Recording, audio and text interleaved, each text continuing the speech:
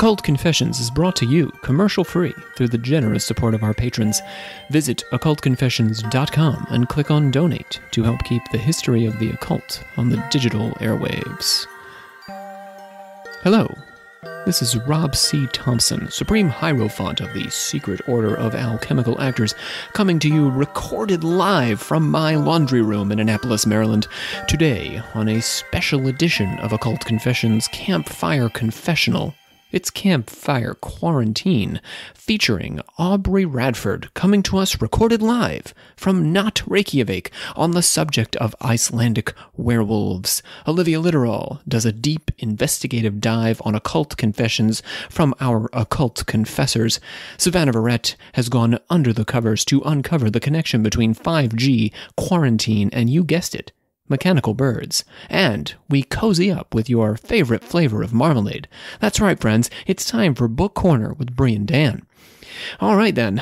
So, before we get underway with this exciting string of events, I've got to tell you that the state of Maryland is still in lockdown. This, I suspect, will be the very last episode that I am recording from a state of total lockdown, but we have managed to connect with the alchemical actors through a series of pipes and wires and antennae that I have arranged in my backyard here. So what we're going to do is we're going to be able to adjust each of the various apparatuses that I've arranged in my yard, and we'll point them in the direction of the alchemical actor that we would like to hear from, and they have arranged their own makeshift antenna and satellite device back home where they are, which is actually on the other side of the bridge. I record, as I mentioned, from Annapolis, and most of my alchemical actors are located on the eastern shore of Maryland, which is just across the Chesapeake Bay. So they're going to have to orient their devices toward mine, and once we line them up, we'll be able to catch that signal and hear from each of them in turn. Now, who is supporting this excellent high-tech adventure in podcastery? I know that's what you'd like to know. And as a matter of fact, we have a slew of new patrons that I am very proud and happy to welcome to our family of patrons here in this Occult Quarantine Confessional Campfire episode. And our patron crew today gets special plaudits because we are in time of economic strife and strain, as well as social health and public health-wise strain under the coronavirus. So welcome Anonymous, Jacob A., Danny M., Ethan G., Chad B., Jarrett M., and Anna S. So glad to have you all aboard. Next up, we have Grandmaster Olivia Litterall. Now, Olivia's responsibility has been, since we got this undertaking going, to collect your stories of things occult. So, by all means, keep sending those in, because it's time for us to feature those tales of the occult. I'm just going to walk over to this. We've got a broomstick here that I have stuck into the ground and just sort of sprinkled the top with baking powder. I think this is going to bring Olivia's signal in loud and clear. Here we go. All right, Olivia. What you got over there? Hello. For those confessions? I have so many confessions. I feel like I just want to open it up with the shortest one, maybe. Maybe do that one first. Okay. Well, I'm going to assume we can say their name because they didn't say that we couldn't. Well, maybe just stick with the initial, maybe, just to be safe. Wait, first name and last Nick J. I'm listening to the DMT episode as I'm writing this, and I want to tell you my experience on shrooms. I don't know how many grams I took. I know she said 5. I think she is me, by the way. Pretty sure. Yeah, McKenna, I think, says at least 5 grams. Wait, so we have listeners taking our advice and doing what we say? Yeah, which is alarming when you point it out like that, but McKenna said it first. You know, don't listen to me about how many grams of shrooms you should take in general. But okay, right, I digress. Don't take our advice. Do not take our advice on medical matters of any kind. No, I'm not a doctor. And I'm not that kind of doctor. Nope. Well, he doesn't know either. Nick J. Forgot what we were calling him for a second. But he ate 3 tops. 3 tops. I didn't see the elf, but I did see a pink elephant. I really don't know what was up with that, but it had me in like a lucid dream, kinda. I seen myself, I'm reading this verbatim, I seen myself and friends around me, but we had all white big eyes, almost close to the gray's eyes, and the little stupid elephant kept yelling at me. I couldn't understand what it was saying then. Everything started moving very fast, and I was all of a sudden in space, looking down, and then I was back in my body at home again. It freaks me out, because the whole point of me doing it was to find some kind of hidden truth about anything, but that didn't happen. Anyways, also, I want to point out, they did anyways with an N-E and then ways, and that took me way too long to figure out. Way too long. N-E ways. Yeah. Anyways, just want to say, y'all awesome, waiting on the new episode. Oh, Reptilian, like a whole season on that shit, real out here. So. We'll see about that. Yeah, a whole season might be a lot, especially because I don't think Rob's going to write it, so. No, that would be you. Well, we're 2 episodes deep on reptilians now, aren't we? With the Sherry cult? Yeah, technically, we kind of are. We're getting there. 2 different perspectives on the reptilians. All right, well, that was cool. Elephants. Sort of an anti-occult confession because they didn't discover anything. Yeah. The elephant yelling at them, that matches. That's pretty on brand for the machine elves. Maybe there was something there. Who knows? All right, I guess next, let's go to Cthulhu. Why not?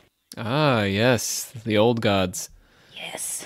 So this is coming from someone by the name of D351 Mims? D351 Mims. Oh, yeah. I have drinks with that guy. Wait, really? He just goes by D351. I don't do that. Yeah, okay. I figured, Rob. I was in on it. It's fine. We're so far apart. D351 for short. Yes. Not Mims. So he kind of sent me a little bit of like a prologue of sorts. Just kind of breaking down that I guess it's based off of, I guess, writing that he did at class at NMU. NMU, New Mexico. He said, rather than clean it up, fix the smug tone I wrote the piece in, and drop the musings added to make it qualify as creative nonfiction and ham-fisted cited references as required for the class, I figure I'll pass it on as I wrote it for that class. So, that is the format it is presented in. So, did he edited out that stuff, or we're getting the whole kit and caboodle?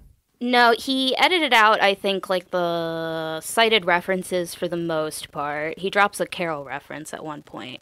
Don't we all?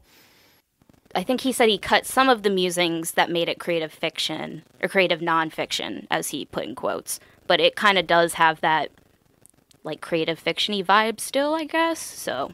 All right, let's have at it. He also started it with a quote that I thought was kind of interesting. Every human life form is totally and completely occupied with itself. That's from Dr. Christopher S. Hyatt, The Psychopath's Bible. It was Samhain. Non-pagans will know this as Halloween night, I think, or maybe it was just the celebration of Samhain, but a different actual night. I'm not sure. I brought the plushie with me to the ritual, a green octopus-headed dragon that hadn't seen daylight in a couple of months. It was after sunset. Yeah. Okay, all right. So a cuttlefish head, then. To be exact. Yeah, he says octopus-headed dragon, but, you know. Yeah, we'll let it slide. It was after sunset when I arrived in the non-high priestess's, she was adamantly not a high priestess, overcrowded front yard. There may have been a driveway at some point in the past, but by the time I had first seen the place, it was a grass lot in front of a double-wide trailer, usually full of cars. Her backyard was large, perfectly suited for the kind of pagan revelry that pagans are known for, and used for the kind of pagan revelry that most pagans actually practice: chanting, having a drink or two, shooting shit, and other innocuous forms of family-friendly social filler. Pagans shoot things? Like with guns? Yeah. Did you not get the have a drink or two part first? Yeah, but doesn't that feel a little off-brand? No, I mean, I don't think they're just like hitting targets. All right. I doubt they're like shooting down squirrels in the backyard. Right, what with the mother goddess and the earth and all that. Yeah, there's kids here at this thing. Go ahead. I knew the kind of people who would do the orgy by firelight shtick if given the opportunity, but they were in the extreme minority and didn't do that sort of thing here. And children. There are children present. Yeah, that's why they don't do it here. Right. I say they, but I'd have gone for that too, if not for the fact that all of those people were middle-aged and unattractive by middle-aged standards. I just want to put it out here that is not a view from Occult Confessions. We love people of all ages. Well, no, he said they were unattractive by the standard of middle-aged people. I respect my elders, Rob. We're not all attractive, though. I only seem to take interest in black magics. What in my self-image is so dependent on the dark and spooky? Why is an element of fear so important? Is it just the thrill, or is it something even more trivial? My pretentiousness prevents me from taking too serious an interest in anything positive in too direct a way. Why is good so lame? Why should I care? There were several tables with ritual supplies and food, and there was a large fire pit with markers for the 4 directions. As I approached the fence, I could smell the fire. There were more people than I thought I'd ever seen at one of these events. More people amounts to more powerful magic. Most of them I recognized from here or the coffee shop. There was some idle chatter with a few of them, something about chaos magic, smells, and here he says in parentheses, yes, I mean smells. Does that mean what I think it means? I'm going to go with illicit substances. Okay, that's what I was thinking. Cool. Yeah. The marijuana. Yeah. And crystal balls. Parlor Crystal tricks. balls. They have their own smell. What? Never mind. We don't have time to unpack that. You got to keep your crystal balls clean, Olivia. Yeah, I know, but you probably shouldn't actually put, like, soap on them. They start to smell. Parlor tricks, loosely based on occult principles I knew better than anyone else, were present. A few people complimented my robe. Always nice. I left the plushie on the table and tried not to draw too much attention to the furby I was still carrying. He's carrying a furby, by the way. That's awesome. I don't think he actually said before this that he was carrying one, but he's still carrying it, in case you guys were wondering. That is fantastic. I hate having to explain myself right before a ritual. It was hard enough to get myself into the right, anxious mindset over the past several weeks. We live in a culture of anti-heroes. I don't think it's a coincidence that today's popular fiction shies away from characters who do good things for good reasons and aren't obviously fucked up in some way. It's not just that they're boring. They just seem too stupid, too flat, too nerdy, too lame. Austin Osman Spare says some things about this. He says evil is inherently more interesting, and as he sort of like in his younger days, he was drawn to it. Spare, of course, considered the godfather of chaos magic. I kind of get that though, as a girl who's real into Satan. It was like he outgrew it though. It's the way he talked about it. Like he went through a phase where he thought evil was cool, and he hung out with Aleister Crowley, and then he was like, "Meh, no, I got over that." I'm still chilling. Going over the plan in plain words made it very hard to stay there. The main ritual was pretty dull. Someone called to each of the 4 directions, someone else said something about Hecate, and then someone went around the circle with mead, both alcoholic and non, which is very nice. I think there was also some kid running around yelling, "So mote it be," ignoring shushing parents. I wasn't really... Yeah, I thought that was funny too. I wasn't really paying attention and couldn't hear everything anyway. Then they left the circle open for other magics, something that's generally considered irresponsible, let's be blunt here, stupid, in serious occult circles. Also agree there. Furbies are difficult creatures. Get that tattooed. Mine had been sitting in one closet or another for several years, and had learned to stay asleep under most circumstances, and wake up under unusual ones, like when the family members were visiting and staying in my room, or friends were crashing on the closet floor. Now, I knew I was on debatable grounds for what qualifies as life when I decided to sacrifice an artificial intelligence. Most people don't give much consideration to the comparison of degrees of complexity between unicellular life forms and artificial ones. Wait. Furbies come here to die? Yeah. They generally just object to the sacrifice of biological life. Considering this disparity, though, it just wouldn't have been right to sacrifice a life that wasn't even awake to die. While I'd given up on keeping it awake during the main ritual, its noisy falling asleep and waking was what I considered disrespectful, it needed to be awake for my ritual. As I began to whisper, I gripped it by its pink tuft of fur and hard plastic base and shook it violently upside down. And here's where he very, very kindly inserts the words that I can't read that in English mean, "In his house at Relia, dead Cthulhu waits dreaming." Yeah, waits dreaming, yes, indeed. He actually, kind of, phonetically, spells it out later on, and I sat here and tried it for a while, but it's not going to happen. So every time he puts it, I'm going to say, "In his house at Relia, dead Cthulhu waits dreaming." Yeah, I mean, I think most of our listeners don't speak whatever that is anyhow. Yeah. Yeah. According to H.P. Lovecraft's letters, it's intended to be unpronounceable, but according to one letter, he did have an idea of what all of his eldritch writings should sound like. Using this letter as a starting point, I had worked my way towards a proper pronunciation. It only took him a couple of hours, he said. Belief is what matters. Memorization makes it work. I took a good while to make sure I had my chant memorized before putting it to use. It would have been quite embarrassing to get the ritual and screw up my own chant. In his house at Relia, dead Cthulhu waits dreaming. A terror began to pull at my chest. I chanted louder, allowing the fear to creep into my voice. The clatter of a shaken furby ceased to complete. The idiots around me started chanting, "Throw it in!" Maybe. We all know deep down that everything that claims to work for good is hiding its true intentions. V doesn't overthrow the government for your freedom. He does it for vengeance. Batman doesn't fight crime to protect Gotham. He fights crime because he's too broken to face his own guilt for his parents' deaths. Firemen don't save people for the good of society. They're just addicted to the thrill or can't handle a normal job. I don't do community service because it feels fake. Would the world be better off if I were screwed up in a more self-righteous way? Probably. Integrity is a harsh mistress, and authenticity is a myth. We'd rather be legitimately useless than fake being helpful. But this is full of life lessons. Yeah, it's very reflective.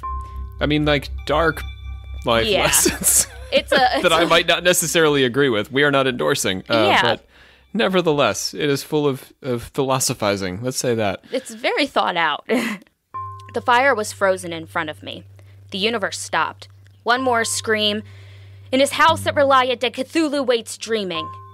Regardless of motives, maybe it was just to impress my friends, I prepared and summoned the most infamous alien demon god of fiction from the abyss and into a mass-produced plushie in his image. The flames swallowed life, synthetic word that I can't pronounce, glossolalia? Glossolalia. What's that? It's speaking in tongues. Words in tongues I'd never understand. Furbish, bubbling plastic, batteries explode in fire, magic. A stuffed Cthulhu hasn't been the same since. The week after, I went to a friend's house, one who was coincidentally a high priestess. Her cat went apeshit at the box I was carrying Cthulhu in. Oddly enough, it kept attacking the box after he was taken out. We had to drag her cat out of the box, claws digging through the cardboard and into the table. She told me it was the only inanimate plushie she'd ever met with an aura and offered to cleanse it for me. He still makes people uncomfortable. And while I haven't made any sacrifices to him in several years, he still doesn't see exposure to direct sunlight. Maybe it's that I never fully let go of that trained fear, or maybe that, while I've got better things to do, I've never really wanted to let go of that sense of power. Or maybe it's the love of an exasperating friend, like I don't already have enough of those. That's it. So the Furby's, the dead Furby's spirit got into the Cthulhu? I think he sacrificed the Furby to make bring Cthulhu into the stuffed Cthulhu plushie. Well, that's a rough go for Cthulhu. I think it actually brings up a really interesting argument on, like, could you sacrifice artificial, like, intelligence? Like, does that count Are we as calling life? a furby artificially intelligent, or No, just a no, thing no, no. that... Okay. We're not. But, like, did you 'Cause ever it's- have a Furby, Rob? My sister had a Furby. I gotta be honest, I was a year or two ahead of the Furby generation. Those things were... I bought one and immediately regretted it for, like, years of my life, but couldn't get rid of it. Maybe they're possessed of their own dark magic, separate from any sort of technology. They just wake up in the middle of the night and start talking. Well, I mean, that's not what the algorithm's designed to do, so there's something off there. So who do we have next? Anna S. Ah, yes, Anna S. We exchanged emails, Anna and I. She's very interested in the connection between the LGBTQ community and the occult. We talked a bit about how both occult practice and LGBTQ sort of occupy a similarly marginal space in society, and so there might be a natural draw there between the two groups. I have had a number of occult experiences. I mean, to begin, I regularly track astrology, read tarot, and perform occult rituals. A lot of my focus has been on addressing my physical body and dealing with gender dysphoria. I'm trans. One example is last weekend when I performed a ritual using the astrological positions of the planets, a sigil I crafted, and a tarot reading and a painting. Using my sigil as I lay out, I did a reading. Oh, as she, I guess, lays down. I did a reading. Then I choose certain colors based on the reading and the positions of certain planets. Then I painted a self-portrait. Then I mixed a solution using the paint and various elemental resources based on the reading and the stars. I put a candle in the bowl containing the solution. How long did all this take, do you think? I mean, already, she's like... This is a big This is night. a whole night. Yeah, this is... Yeah. Did we start at 8 a.m. and we've worked into the night? This is a big undertaking. Yeah. This is... Yeah. All right. Okay, so there's been this sigil making and star reading and painting and mixing and painting. Yes. Okay, go ahead. Candle in a bowl containing the solution. Okay. All right. I lit other candles in a hexagram shape around and finally the middle candle in the bowl. Then I wrote out what I wanted and burned the intention while chanting a particular incantation based on some of Crowley's stuff. Then I passed out at the altar. Oh, shit, sorry. Let me change my tone. Then I passed out at the altar and had intense visions of past lives. The next day I continued to have such visions, although not as intensely and mostly just whenever I either called someone or tried to eat an animal product. I had visions of myself as the animal. Anyway, it really helped me better understand why I have the body I have and what my soul needs to learn from it before it can change. I've also communicated directly with spirits through my tarot cards on a number of instances. One time I invited the spirit to inhabit the cards for a period of time. I presented itself as a spiritual guide, and we had entire conversations that I recorded in notebooks about who it is, who I am, the nature of existence, and what I needed to do for certain things. The spirit also helped me discover for a friend that her long-distance boyfriend was cheating on her. Anyway, I think the spirit got bored, or I was using it for too much trivial shit. It started wreaking havoc in my apartment. Appliances broke, clothes ripped, water leaked out of everywhere. So I opened a window, rescinded our agreement, and cast it out using the lesser banishing ritual of the pentagram. Honestly, I haven't totally figured out demonology and all that, but I'm guessing some sort of low-level demon. Yeah. Wow. How about that? Yeah, that is a whole night. It's really hitting me once you said that. I was like, yeah. Yeah. I mean, no wonder she passed out. That's exhausting. And then for days afterwards, you got all this going on in your house. My goodness. I wonder how, seeing herself as the animal, how all of that helped her better understand. That just seems really interesting. Yeah, I mean, you got to figure there's a breaking down of boundary, right? Human, animal, gender, these boundaries that we construct or that are constructed around us, right? There's a perception of unity, I would guess. Yeah, pretty cool. I mean, I'm glad she had an easy time getting rid of it, though. Oh, yeah. Yeah. That could have gone differently. Yeah. Had to move out, maybe. Well, it's just an apartment, right? So you could always wait till that out. lease get... yeah. Then move on, girl. Yeah, all right. Who's next? I got a scroll. Got to get the scroll. We write these out on papyrus before we do these episodes. I have to flip through my scrolls. Okay. I just had a vision of Jacob and Savannah hunched over like a desk, like a medieval monk, Yes. copying out emails. That would be... We should have them do that, just for fun. Just to see if they'll do it. Yeah, I got so many episodes left to do. We could put those on papyrus. We do need to have a library, a hard copy secret library of all of our documents. All right, so who's next? What are we doing? Okay, next one is from our friend Gabe the Butcher. Ah, yes, I love Gabe. I mean, he was like one of the OGs, right? No. Gabe's about a year and a half in, but he's been with us a little while now. Yeah, it feels like Gabe a while. He joined the patron crew a little while back. He's been with us for months and months now. Yeah, he's sent some cool stuff. All right. This will be the first time I have ever written about these surreal and personally horrifying moments of my life, and one of the only times I have cared to share them. I will forewarn you that I find what happened to me hard to believe and grasp myself. Despite wanting to deny these moments of my history, they happened, and I'll never be able to forget. Ever since I can recall, sleep has played an interesting role in my life. While a toddler, I suffered from night terrors regularly.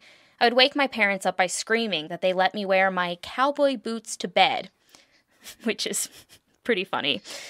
Yeah, I think if you have night terrors, the very least you should expect is to be able to wear your cowboy boots to bed. Like, how you supposed to scare them off? Right? You gotta kick them where it counts. I would find this hilarious if it weren't for the other aspects of my sleep patterns. Around ages 10 to 13, I would sleepwalk regularly. One night, my mother found me wandering the house in complete darkness. When she approached me, I stopped in front of her, screamed at the top of my lungs, laid down on the ground, got up, and walked to bed.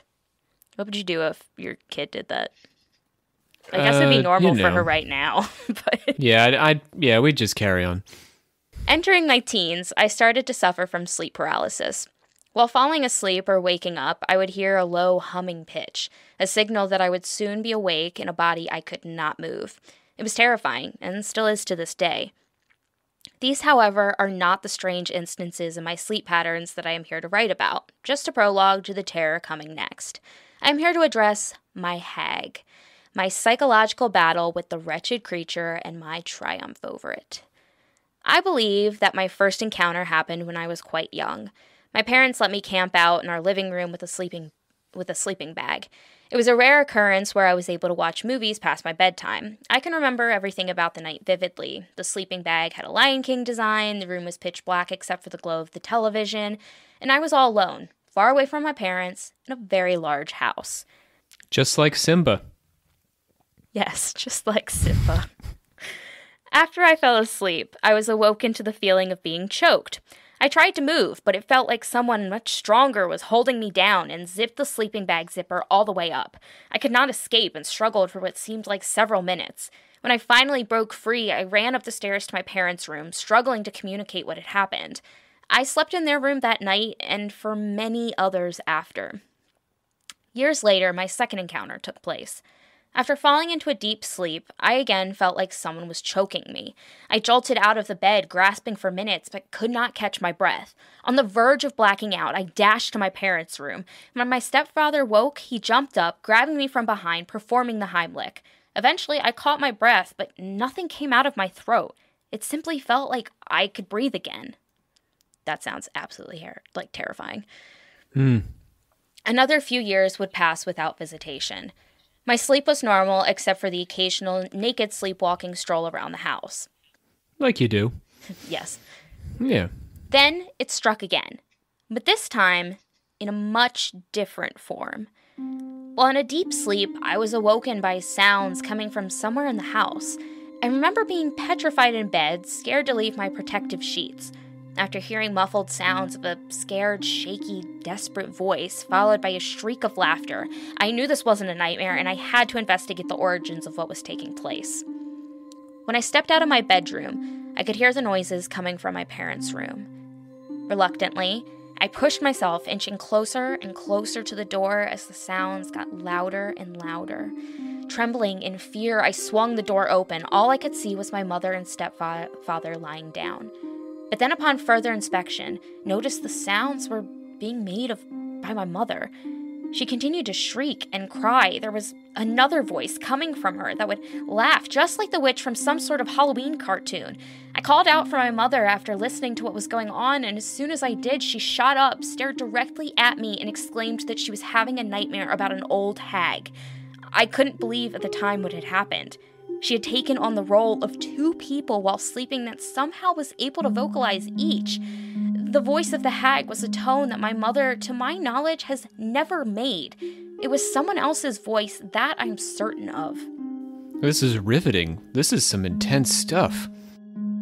And even more amazingly, my stepfather had remained asleep the entire time. I did not sleep well for days after, but eventually the fear passed and everything seemingly went back to normal. Wow, he just goes right back to it after all that. Don't know how. Another few Kind of years... like Simba. That's true. I mean, he had his time. Maybe he had a couple of gay friends he hung out with in the woods.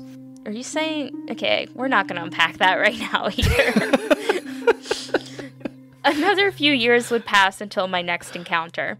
This time, I was house-sitting by myself while my parents were on a vacation. The house could be eerie if one was by themselves. It was large, and the architecture was quite strange, unique with lots of glass walls. Hard to explain.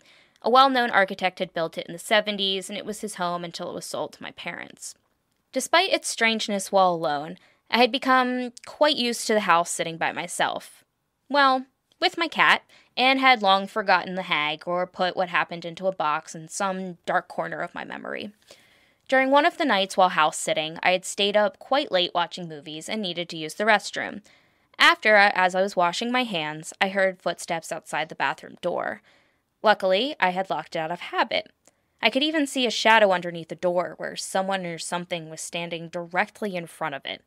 Too large to be the shadow of my cat, Bales, I think is what the cat's name is, B-A-I-L-S. At this point, I second-guessed what I was witnessing, assuming that you could never see the light underneath the door from the next room and that the shadow was always there. Cautiously, I put my ear closer to the door to see if I could hear anything. And then, while the rest of the world seemed to become completely silent and cold, a high-pitched, sickly laughter pierced my ears. It was the same laugh that I had tried so hard to forget, the laugh of the hag. Stumbling back, trying to comprehend the nightmare unfolding before me, I opened several drawers in the bathroom, grabbing whatever protection I could. With medical scissors and a large metal pointy nail file in hand, I swung the door open, ready to stab whatever was in front of me. There was nothing. Quickly, I got dressed, grabbed my keys, some better protection, knives, and the cat, then headed out. I convinced a friend to stay the night with me that night and explained to him the situation. We watched a show called Cowboy Bebop, great show, and drank beers until the sun began to rise. Nothing else unusual would happen that night, and it wasn't until it was light out that I could sleep. The hag would visit again, but would not wait years this time. During another house sitting while my parents were on vacation, she would return. And I know what someone hearing this might be thinking. Why would you agree to house sit again after what had happened? This was during college breaks. I would fly home and stay with my parents, and there would not be many other places for me to stay. I also didn't want to leave my cat Bales with strangers. I was quite fond of that cat. I was still terrified of being alone in that house. So to get over the fear so I could sleep, I had a few drinks. Well, more than a few. I also bought a couple of Rambo-sized hunting knives from our local military surplus just in case. What are the knives gonna do? I don't know, but it's like a paranoid man. Demon. It's a subconscious dream demon spirit thing. Rob, do you know how many knives my boyfriend has just in case? In case what? I don't know. It's a protective thing. In Gabe's defense, he is a butcher. At the time, I kept trying to tell myself that all I had experienced before was brought on by stress from finals or lack of sleep, hallucinations of some sort. I didn't believe it, but I kept telling myself regardless. After I lay down and it became very late, I heard something outside the house. This was normal, however. Coyotes, wild pigs, and some other creatures would roam regularly at night around the area, despite it being in a city. I'm very concerned there, by the way, why there are wild pigs near your city. Yeah. I don't have any wild pigs in my city. No. I decided to check it out just... Wait. Is that Pumbaa? Is it Pumbaa? Is that you? Oh my god. He's... Okay. Anyway. I gotta get it together, Rob. Okay. Prairie dog and a wild pig? I decided to check it out, just in case, through the window in my parents' room. I stood up on their bed to peer through the window above it. The light in the driveway illuminated the carport well, and I couldn't see anything that would be the origin of the noises. Just as I was about to go back to bed, something hunched over in what looked like tattered robes, quickly scurrying across the driveway. As strange as it sounds, the way it looked was a physical manifestation of what I had heard and pictured the hag to be in my mind. This time, I was scared, but can remember being pissed off and angry. I just wanted to enjoy my school break in peace, watch movies, and get drunk. I grabbed both hunting knives, one in each hand, and ran outside. It was cold, and I was only wearing underwear. I approached where I had seen the raggedy hag dash to, which was a wall of bushes. With both knives in hand, I cursed at the hag and began stabbing the bushes blindly.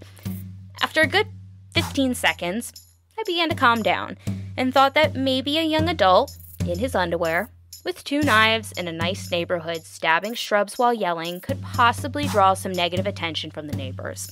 Maybe he's just doing some midnight pruning. That's some Edward Scissorhands shit right there. Right? I stopped, went inside, and called my best friend, not his best friend, sorry, I put that on him. I called my friend who had come over during the previous hag visitation, and again, we watched cartoons the rest of the night. It's a good friend. It probably should be his best friend if it's his, go-to friend, right? Go-to hag friend. Yeah, that's a big deal, I feel like. Yeah, it's a weight to carry. Quite tired of the hag's fascination with me, and out of paranoia she might follow me to California where I was attending college, I became way more interested in the occult. Through research, I learned how to protect myself from her and other things similar. The Rambo knives were badass, but amulets, trinkets, herbs, and spells seemed to be way more effective.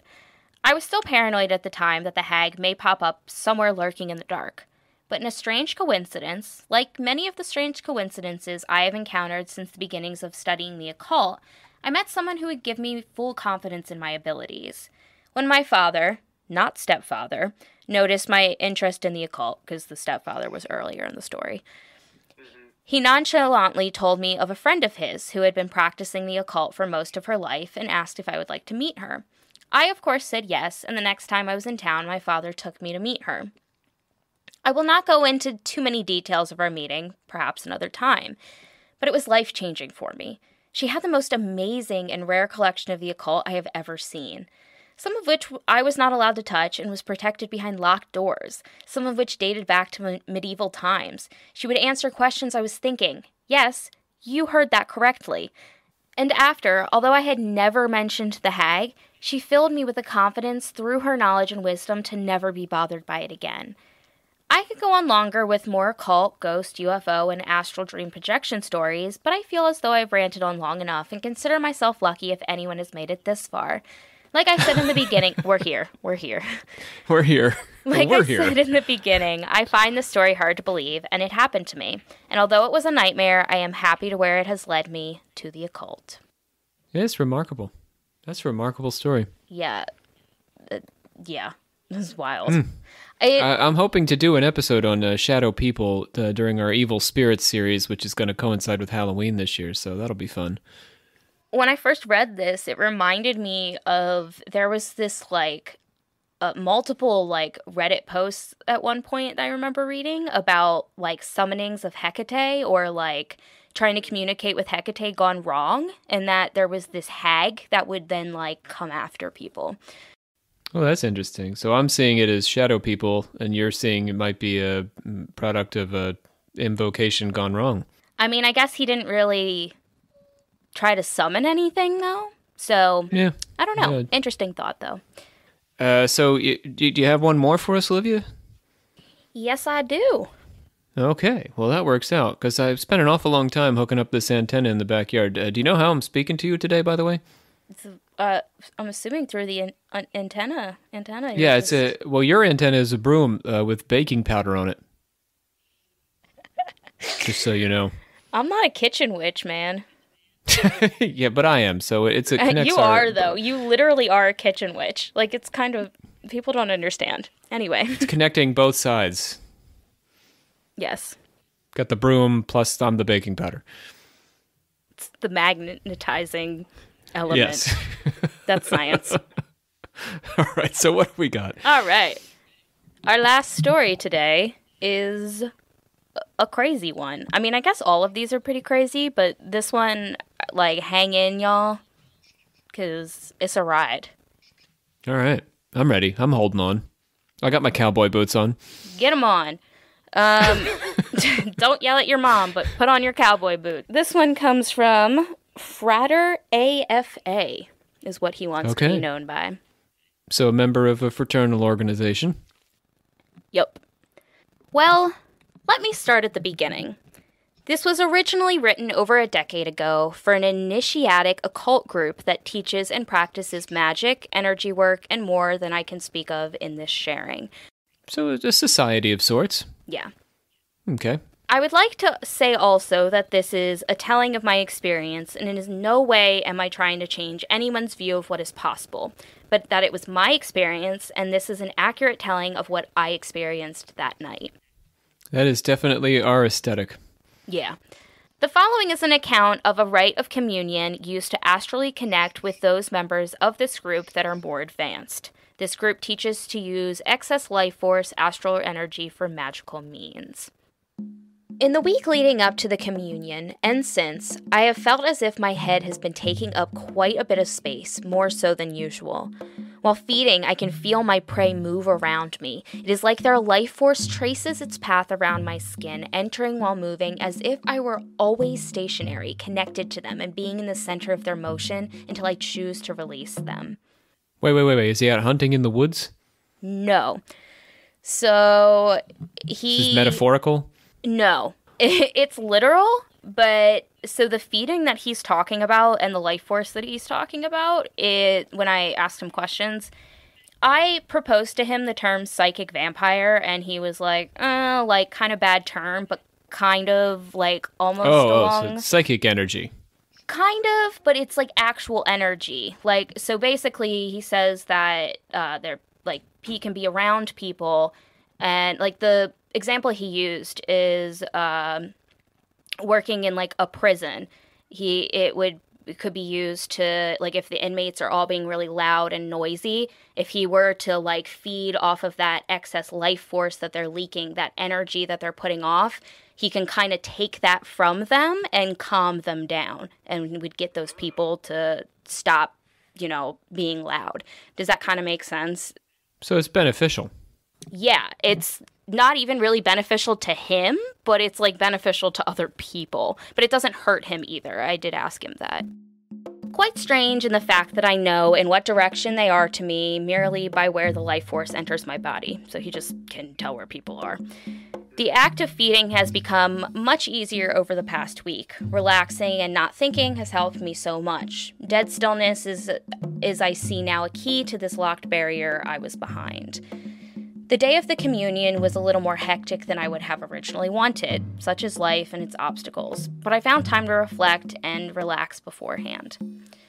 For some reason, I felt the need to perform and I'm going to butcher this real fast, but necromantion? Is my guess. It's got to do with like a Greek death ritual having to do with Persephone and Hades, I think, originally, but I'm not sure, but that word at least. I don't know what the communion part exactly, Instead of the standard communion, I'm not sure why. I performed the declaration of self, followed by the calling of the four winds, sat down, and almost immediately felt tingling in my hands and face. I gazed into the mirror and saw the mirror go from normal to black, then varying shades of gray. I then read and signed the oath of I can't say this word, Rob. Fealty? Like feudalism. I can't. Oh, yeah, the fealty. Thank you. I can't say it. Yes. Yeah, when I asked him about that, it was to himself. Oh, good. Yeah, which I appreciated. I noticed in the mirror, I have a whole wall that's nothing but mirrored surface, a landscape that I think has significance, or at least it will to me from now on. It had a mountain range on the left-hand side, with a rolling meadow that lay in front of me. I think it led to the ocean or a body of water, and the moon was on the right. Then I received a rain of mercy, different, but still very much real. Do you want to ask what a rain of mercy is? It would be nice to know if you'd like to offer it. I would. It's basically like when when he kind of takes all that energy, if you were to like put it back on someone, but like almost as like a healing practice. I compared it to like a healer in an RPG. Oh. And he said that was pretty accurate. Okay, so it's a form of spiritual healing. Okay. Then the image disappeared. I could see the shadows in my room, like people walking in front of my candles. I counted around 6 or 7 passing shadows being cast from behind me, and every so often my chair would tip back a bit, like when someone places their hand on the back of your chair as they walk by. While I was watching the shadows of my family members cross my room, I was overcome with emotion. I felt a wave of compassion directed at me. My eyes watered up with the knowledge that I was indeed not alone that night. So who was he with? He was with his occult family. Well, I mean, I say occult family, but he was with the members that he was, like, trying to astrally project with. Cool. And they were the ones, I think, giving him the rain of mercy. Because he kind of explained it to me that that's something that, you have to be kind of advanced and do in a group sort of thing. And I did ask him if this was, like, an inherently, like, is this, like, a thing that you kind of, like, the feeding, if that's just, like, a thing that you naturally do, or is it, like, a learned thing, and it's 100% a learned thing. And that's it. Oh, that wraps it up. Well, that was cool. So it was an astrally projected experience, a little mirror gazing, that sort of stuff. Excellent. Very cool. Thank you, Frater. All right. I got to get back to it. I got all these other alchemical actors to check in with here, but that was delightful. Thank you for I guess I'll just sharing those stories. Die here of loneliness. It's fine. Your loneliness? What? You're lonely? Yeah. Is there a joke there? I don't think so. Okay. I think everyone could just maybe identify and feel a little sad right now. I'm with y'all. We're all with each other.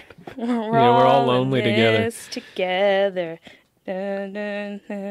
And now Jacob Wheatley says words that make him feel spooky. Hello? Oh, I think it's working. I've managed to get at least a decent signal using my nephew's crying and actually my nephew's toy vacuum. It seems to be putting out an okay signal, maybe.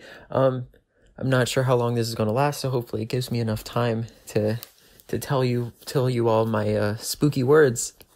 The first one is kind of a joint word. It's more so two.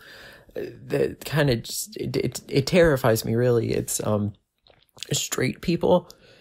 Oh gosh, even just thinking about it just kind of sends like a shiver down my spine. And my last word that kind of it gives me nightmares. Like is commitment. I don't know if anyone else would agree with me on that one, but that one terrifies me. Oh no, he broke his toy vacuum. I think I just... And that brings us to our sister of the 84th degree resident expert on mechanical aviation. Oh, that's not true. On aviary mechanisms. Yeah, maybe that's closer. on mechanical birds. Savannah Barrett. I've actually got a bird bath here that I've inverted, and I've just stuck some pins in the top, and I think this is going to do the trick. Let me just turn it a little bit to the left here.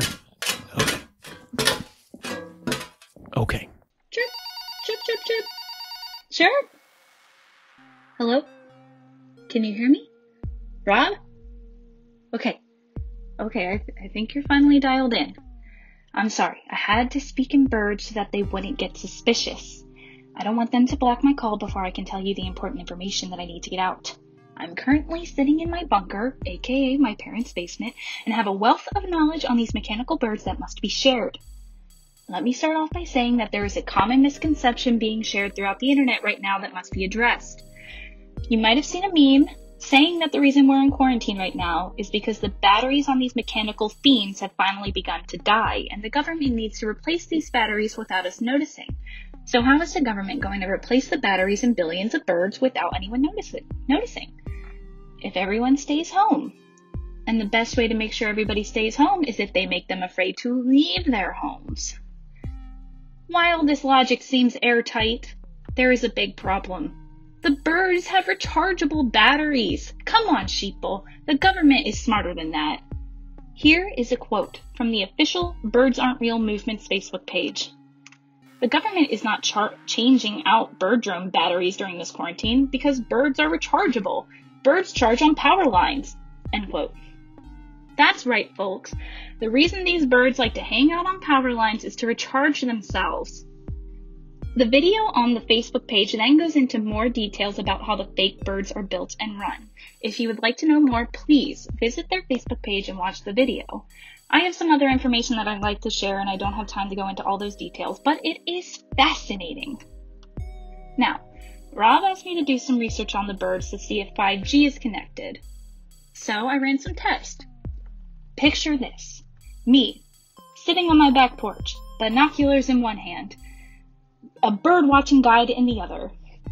I was watching them fly around my backyard pretending to just be a bird watcher, but little did they know I was actually taking notes in that bird book. I was trying to decipher their tweets and chirps when I was rudely interrupted by my mom, who was telling me that it was time to come inside and eat dinner. The next day, when I went to go back to my observation spot, I was surprised to see all the birds I was watching the day before sitting on my porch staring at me through the window. They must have caught on, and I must be honest, I haven't found the courage to leave my basement since. I then took to the internet to research more into this 5G, and what I found may shock you. Now, where the birds come in, I cannot conclusively say, but I have some ideas of my own. Theories, if you will. The birds charge themselves on power lines. Then maybe the 5G upgrade is not only to help charge the birds faster. Maybe, just maybe, they're also upgrading the spyware inside the birds to help them get the information to our government faster. They aren't just trying to give humans faster internet. No, they want to make sure these flying rats can tell our secrets to Big Brother even faster than they already do. Now, of course, I don't have any evidence to support this at all, but I mean, just think about it. Search your feelings. You know it to be true. Now, I was surprised to see that there was a lot more information on how 5G affects humans and not mechanical birds, so I figured I should mention some of what I read. 5G is completely harmless to humans. Now, I am by far no expert on this subject, but everyone who is an expert says that 5G cannot hurt you, and is basically just a way to make our internet faster than it is. Some conspiracy theorists believe that the 5G towers are either spreading the virus to us or making us weaker and therefore more susceptible to epidemics like this. Both of these claims are completely false and are just fear-mongering. The virus is real, and we have to treat it that way, or it's just going to take longer for everything to get better. Right now is not the time to be sharing conspiracy theories that do nothing but scare people. Times are scary enough, and to take advantage of the people who are the most frightened is wrong. It's also just blatantly false. You know, if you have to believe in a conspiracy theory, at least believe in a credible one, like the Birds Aren't Real movement. Alright, I've definitely talked enough, and I have to go make sure that no birds have somehow broken into my basement. Thank you for listening. Remember, stay home, stay safe. Savannah signing off. And now for a man-on-the-street response to this bizarre and disturbing turn of events, we go to a man's shower. John Cook. John Cook, our patron progenitor, could you give us your thoughts, your reaction to this whole conspiracy? Rob, hey, Rob, can you hear me? Welcome, I'm here broadcasting through the third hole in an expired bottle of conditioner plugged into my shower head. I must say, these bird upgrades have been a long time coming. Any fellow members of the woke crowd could have seen these coming from a mile away. The old models were breaking down, and honestly, they were pretty ugly. And to all the doubters I hear that claim to have seen real birds during the lockdown, have you ever heard of holograms? Of course it would be suspicious if all the birds suddenly disappeared, so obviously they made lifelike bird holograms to keep all the sheeple from questioning Big Brother. You can tell they're holograms by how beady their eyes are. Anyway, I'll be ready and waiting for the new models to show up. Gotta stay vigilant. Okay, now let's get down to it. We're going to get started on this adventure with our resident werewolf, Aubrey Radford. Speaking on the subject of Icelandic werewolves, let me just get my hands on this particular antenna. I have just sort of inserted some of my Husky's nail clippings into this to see if we could use sort of the energy of the dog to channel Aubrey over into our space here. Okay, Aubrey's going to be reporting on the werewolf in medieval Icelandic literature by Adelheider Gudmundur of the University of Iceland. That was submitted to our email by Darren Ward. All of the material that we're covering on our confessional episodes is listener submitted. So this is the beginning of that journey. And here we are. Can you hear me? Okay, hang on 1 second. Okay, how about now? Alright, cool. Hey guys, Obs here, if you didn't know already. I am actually broadcasting via Mega Hive, so I decided to have a chat with the wasps. But they have been so kind as to transmit the signal of this recording out to you guys through that. I had no clue insects were so advanced. But anyway, let's get to the topic. So I read a lot about the werewolves of Iceland, so you don't have to. Basically, I would like to provide 3 examples of the wolf's tale that could sum up these countless examples that I came across in the article. Kind of had to put them into little types. But the first one is actually pretty unique. It's from the Volsunga Saga, which was written in the 13th century. This is actually my favorite story, too.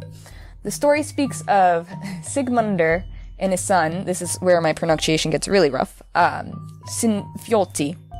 So Sigmundur and his son Sinfjolti, they find wolf pelts in a hut in a forest. And they put them on and live as wolves for 10 days in the woods. So basically, the son pisses off the father, and while still a wolf, the father gives the son a deadly wound. So pretty much, the son didn't listen to the father. They had an agreement on how many people they would fight at once and whatnot, and the son thought he could take on all these people.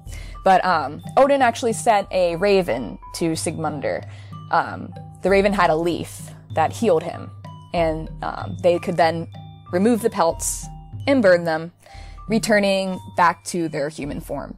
So Sinfjolti ends up learning a very valuable lesson from his father, and the story reflects that of inner growth, and it's actually similar to a shamanic rite of passage, which is pretty cool, I thought. But the other 2, I had to kind of sum up into vague types of stories, because they were just, once again, all over the place. So what I'll hit first, it's going to be the broader Old Norse tale. It's ancient, and it's Norse. That's what we know. In these tales, they still use the hammer.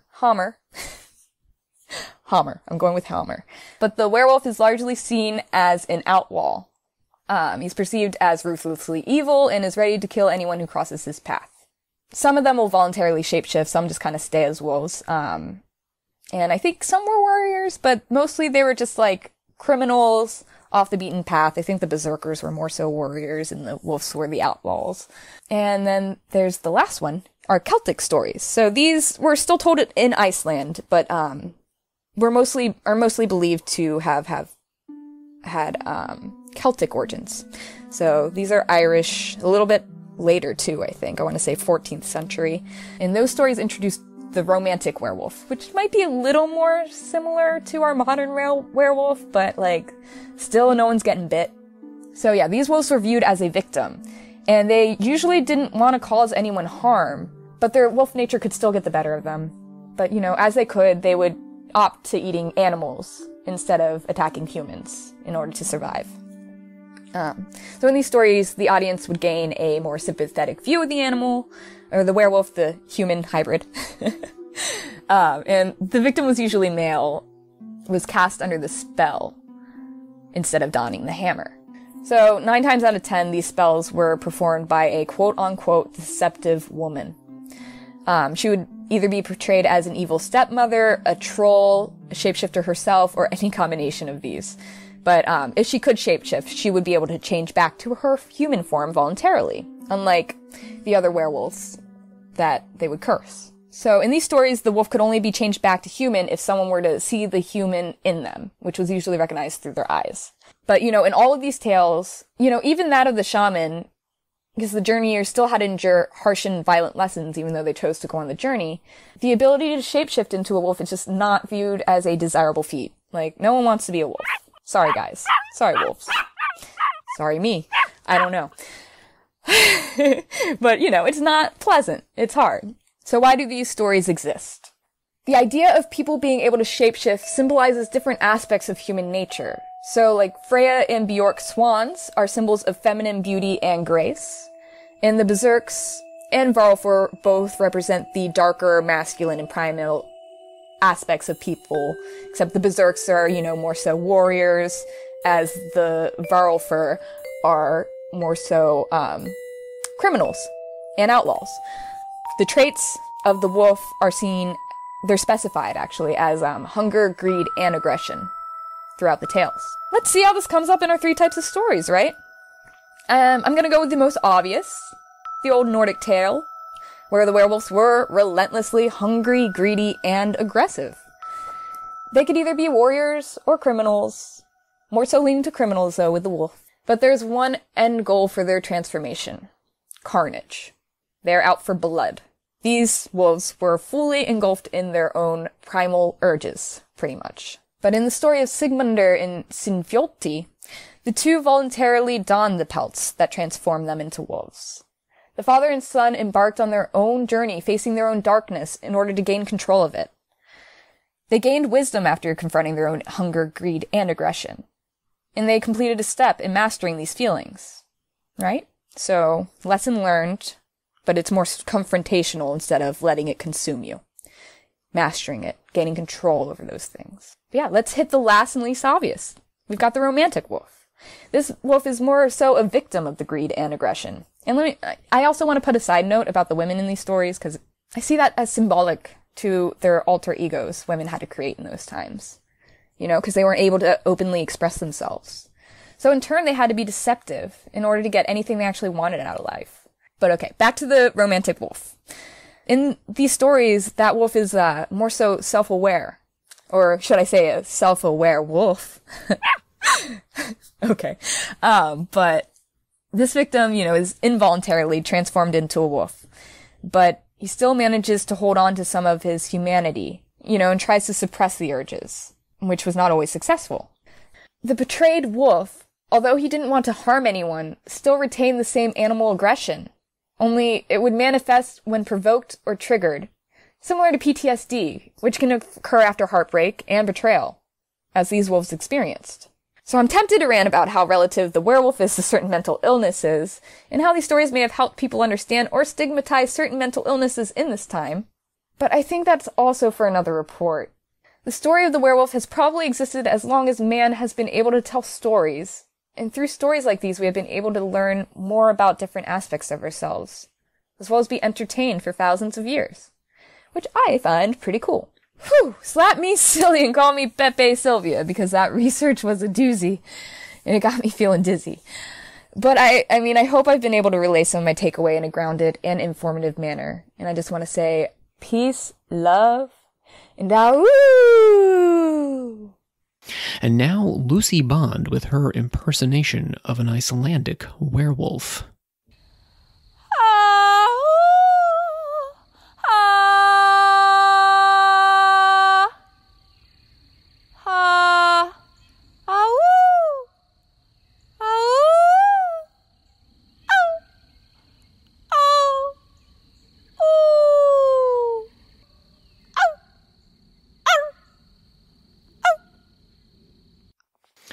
Okay, friends, slather on the Nutella. It's time for Book Corner with Bree and Dan.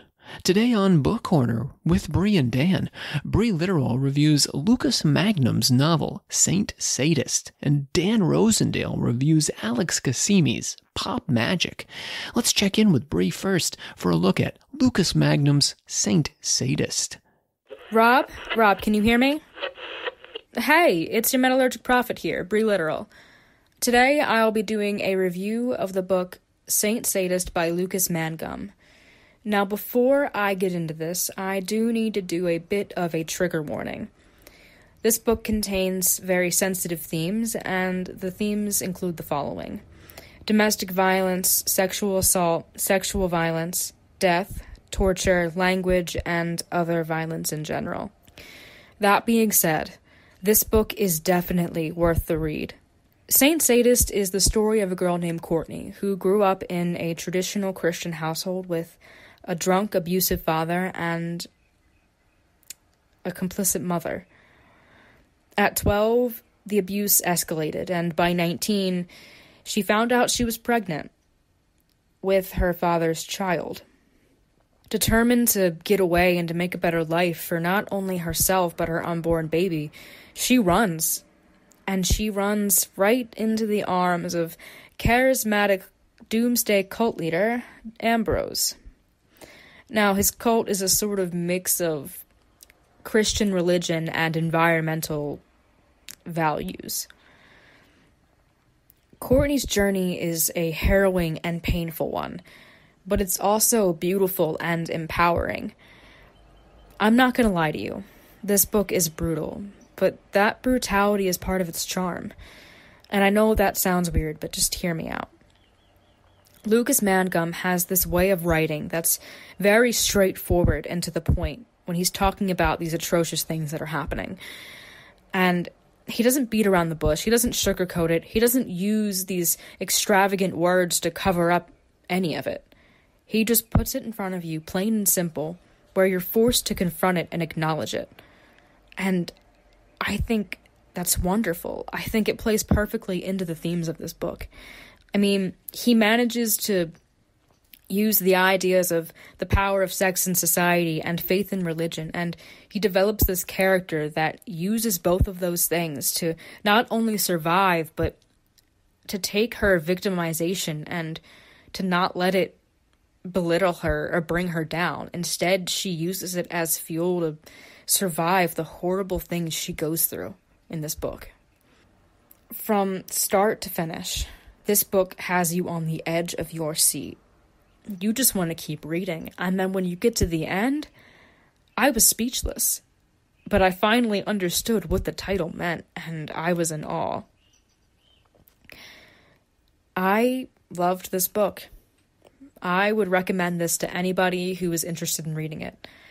It is amazing, and I love it so much. I mean, it gave me chills. The whole time I was reading it, I had goosebumps.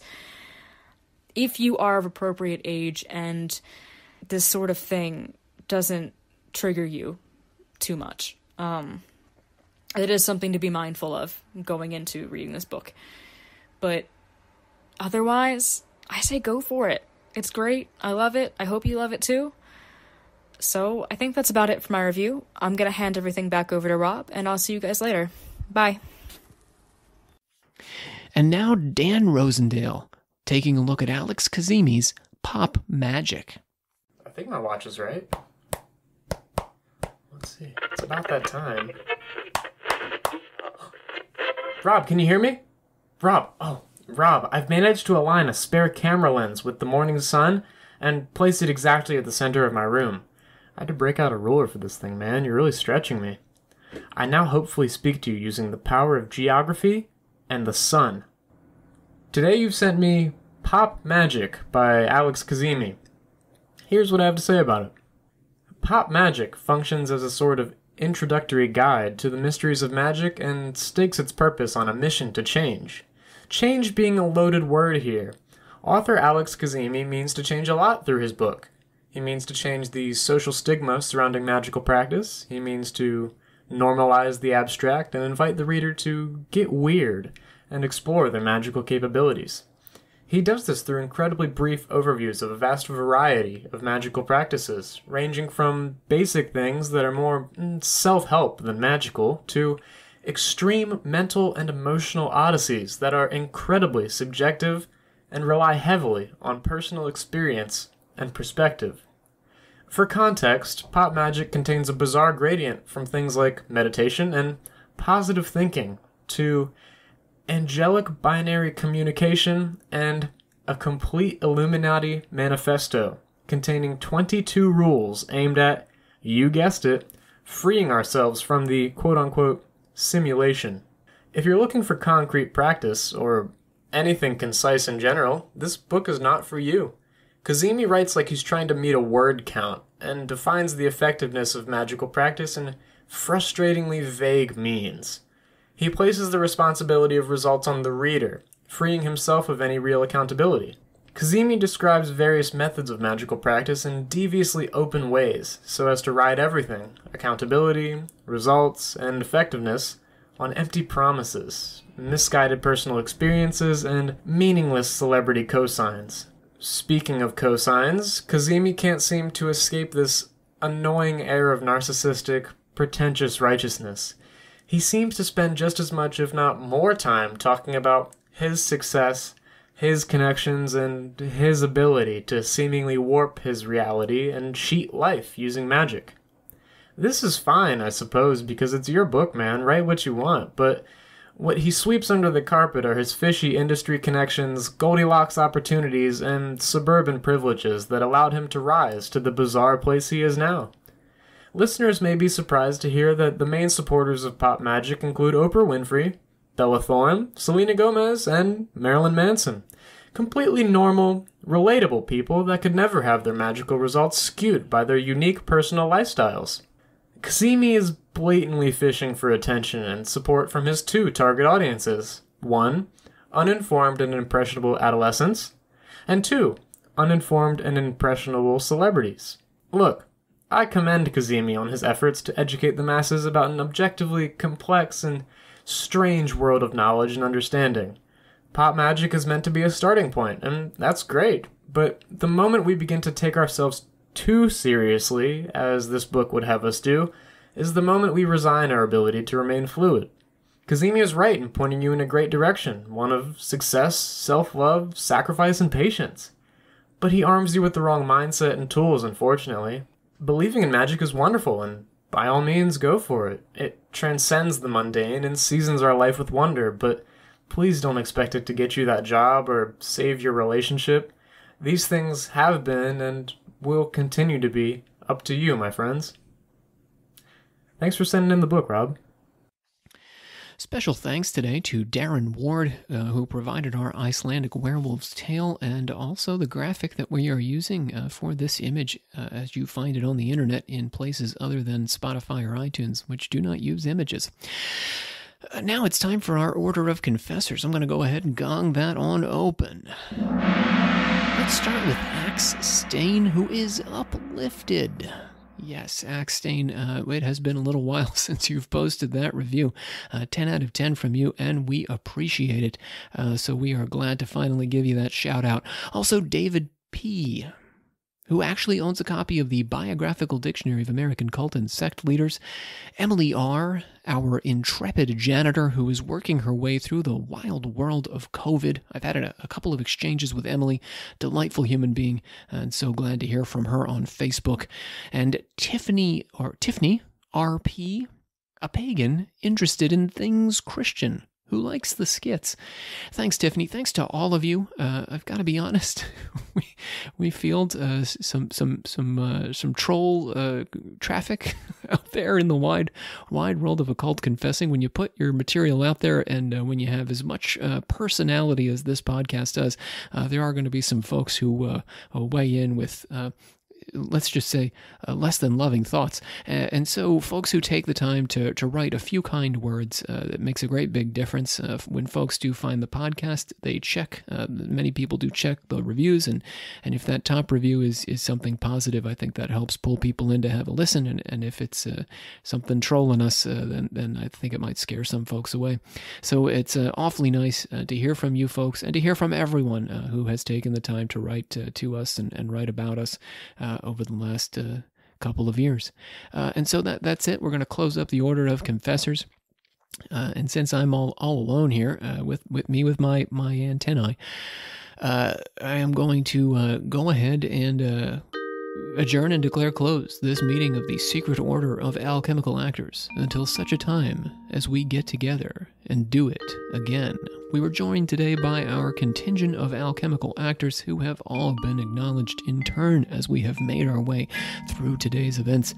So I gotta get over to these antennae and get them the heck out of my backyard so that my kid doesn't end up hurting herself on one of these bizarre pieces of statuary that I've erected. And you all can feel free to go about your lives resting assured that we are back on track, and we will be podcasting back on our regular schedule every other Friday, where you find your podcasts. When we return, we will be completing our conspiracy series, not in an episode, but we have 4 more episodes to bring that finally to a close, and we're going to be starting with our episode on Luciferian sleeper cells, where we discover secret Lucifer worshippers in the ranks of the Catholic Church and the Freemasons. I look forward to speaking with you all next time here on Occult Confessions.